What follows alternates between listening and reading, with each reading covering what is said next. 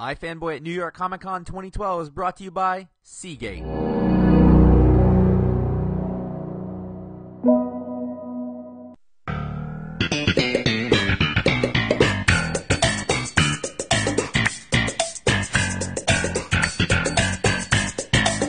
I'm here with Scott Snyder at the DC booth.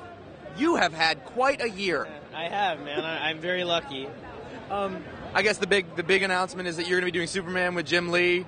Where'd this come from? Batman and Superman, you got all the keys. I know. I sold my soul to the devil, I think, or somebody else's, maybe in a past life, and just got these things. But no, it was to be clear, I met with Dan DiDio about maybe 9 or 10 months ago, and he was saying, if you want with Batman, if you have time, are there other superheroes you want to work on? And I was like, well, I have this Superman story in my head that I've been thinking about forever that I'd love to do at some point. And he mentioned that there might be an opportunity in the spring, in the fall, to start working on something with someone and to launch a new book. And so he and I started talking, and I developed the story and pitched it. And it really is kind of like the Superman story I would write if I only ever got one chance to write the character. I always assume I'm going to get booted the hell off the character at the end. I think you're good now. Well, I don't know. I'm introducing maybe Batman's brother, and then be like, you're out of here, kid.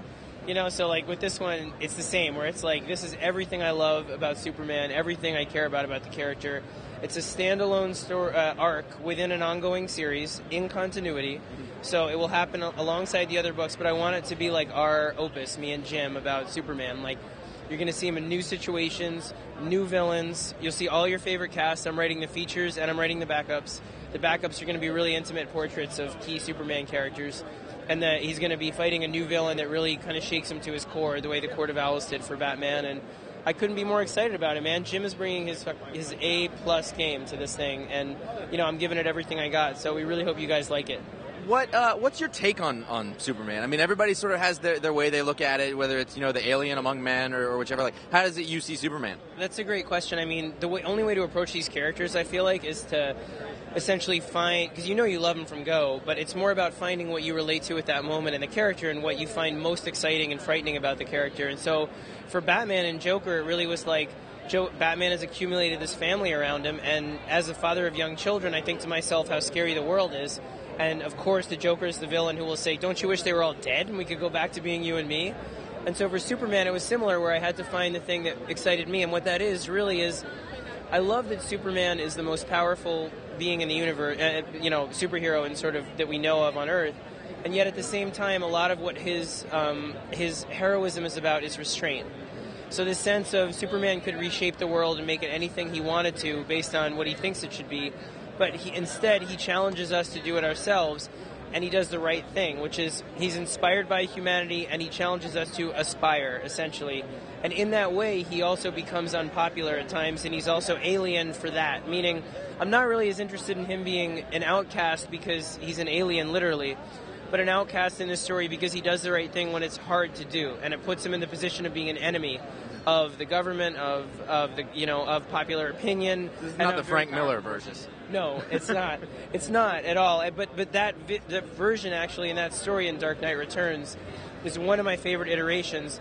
What's so funny about True Justice in the American Way, all of that stuff is in the DNA of this, about why is Superman relevant? Can we take him and say, Superman, you're nothing, you don't mean anything, and shake him down to his very foundation, so that when he comes back fighting, it's going to be the biggest, most epic battle you've seen in a long time with him.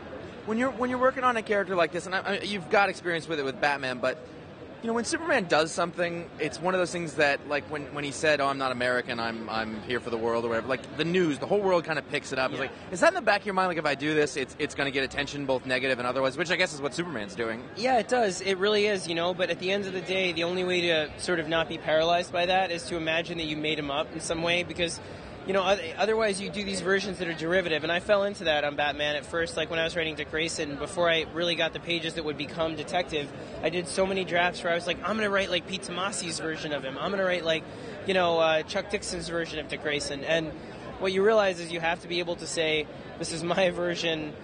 I know it's in the public eye, but I'm going to pretend it's not. I'm just going to write the fan fiction, or the absolute story I would write if nobody was reading it, and be fearless, hopefully, in that regard. And so even though there's this giant spotlight and stage, I try and pretend that it's not. Although he has some lines that I know we're trying to make him. I want him to be a little bit more dangerous and a little bit more sort of brash about things, where he is kind of fighting for his life in this thing in a lot of ways, but also fighting for what he stands for, and under a lot of antagonism from forces that are much more powerful than him.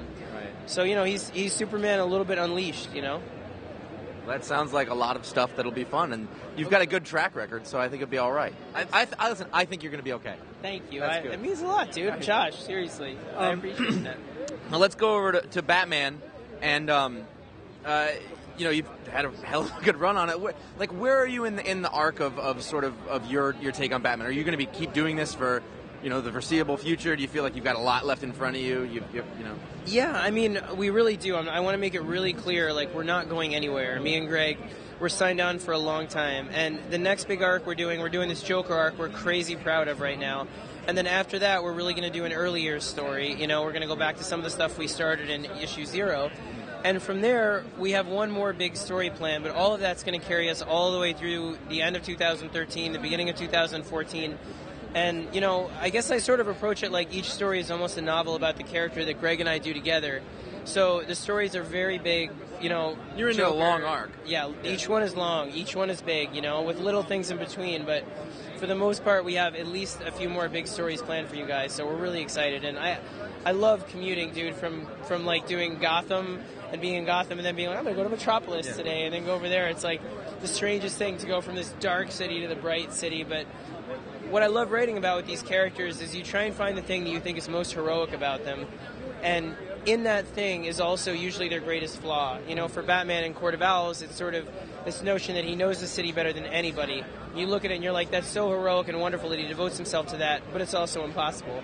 The same with Superman here, where it really is like Superman challenges us to do things ourselves and inspires us by not interfering with certain things.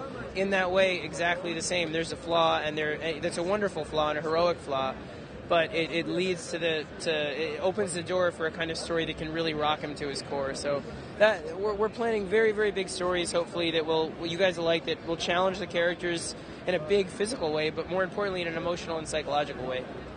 One of the things I think is interesting about you and Capullo on that book is that there's a lot of books out there and they're switching artists to keep up on time, but Capullo's there's one fill-in, but it's really like you two have owned an arc, have owned that run completely. Like, how important does it feel now, to keep that consistency for you? And I know that you have a really good relationship with him too. Yeah, it's incredibly important because honestly, the magic that I feel with Greg is something you don't find a lot of times. I'm lucky in the way that I feel like I've cultivated really strong relationships with the artists I've worked with on my books, but with Greg, we didn't get along at first, He was really protective of the art, and I was protective of the story, and then we just talked story together, and since then, we choose cons to go to that we can bring our wives to and hang out. He's coming down, spoiler, for a bat dinner, even though he's not listed here, so that we can all go out as a group, tomorrow, and having somebody that it's not just having someone that so that you don't have to worry about getting to know somebody new, but having somebody who inspires you page by page so that it's not just his art.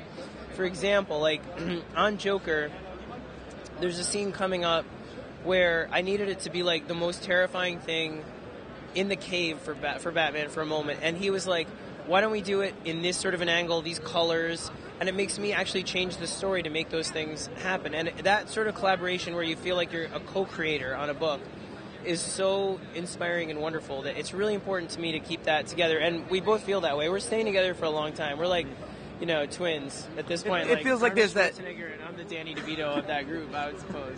That's no, I think it's a little more parody, but it's one of those things when a creative team finds that click, they find that groove, and I feel like you're in that with a bunch of different people, so that's really interesting. Thanks. Do you just feel that now it's just working, it's going, it's more I do. effortless? I feel really lucky. I'll say this for people out there that are starting out or just beginning relationships with artists, it's really important to be able to let go a little bit, and I had to learn that too, and to be able to say to Jim on Superman, you know what?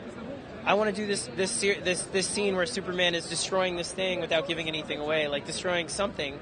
But I want him to be doing it in this different way. Can you think of something to do to visually represent how dwarfed he is by this situation? And the stuff Jim comes up with is amazing. It's totally innovative, but you have to be able to say, you know better than me visually. I'm going to hand it over to you. work your magic. And when you work with artists, you really are inspired by the thing that comes back is better than you could have done it yourself. So. Let's switch over to the darker side, as if that's possible with you. Yeah. At Vertigo, you've got a new series coming out with Sean Murphy. He's coming off Punk Rock Jesus, and so it's The Wake. Yeah. What is The Wake? The Wake is something really different for me. It's like a 12-issue miniseries that we're doing, and the story structure is really different. Of course, your miniseries is 12 issues, and not right? 4. Maxi series, yeah, right. It's it's a science fiction horror story.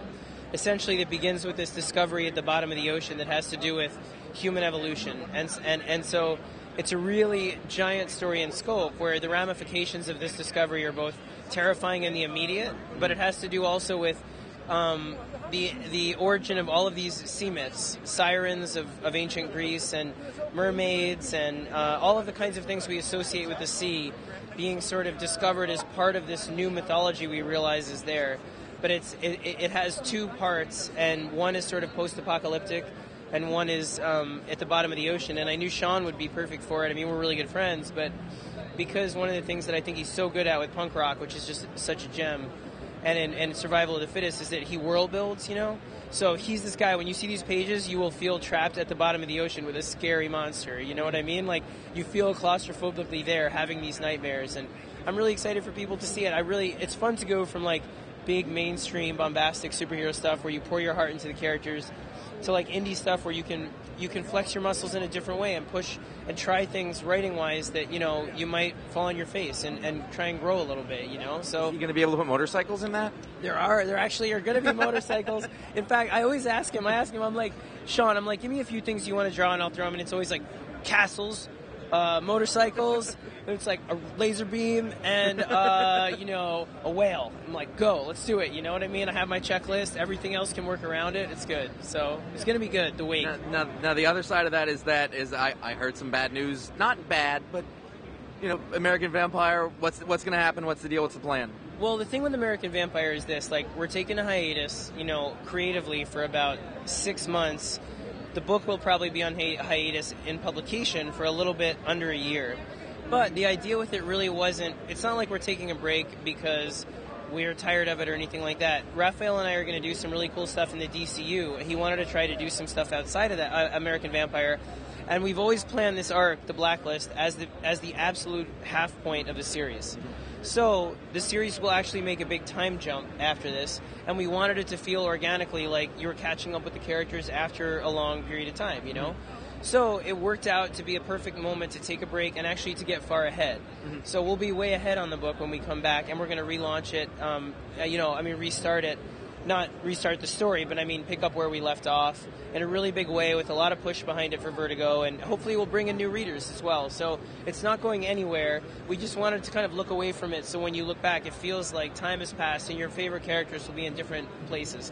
And Raphael and I are both going to be doing some fun stuff, both in the DCU and independently together.